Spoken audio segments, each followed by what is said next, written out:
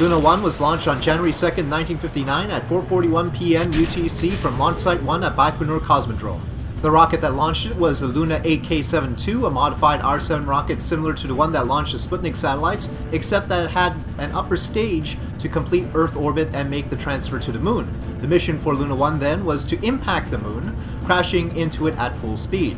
Instead, an accidental overburn of the upper stage left Luna 1 with a flyby of the Moon at a periapsis of 5,995 kilometers on January 4th, 1959. Luna 1 was the first spacecraft to enter the Moon's sphere of influence, and because it did not impact, the first spacecraft to leave Earth's sphere of influence and orbit the Sun.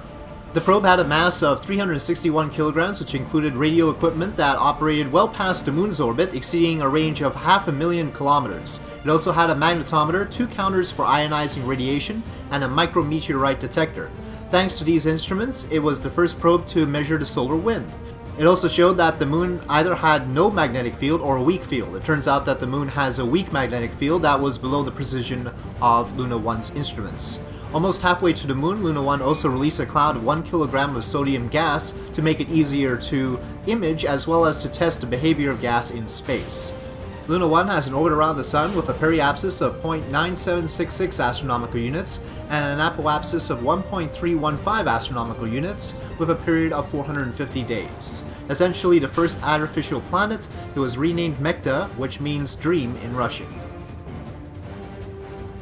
With that, thank you for watching this mission profile of Luna 1.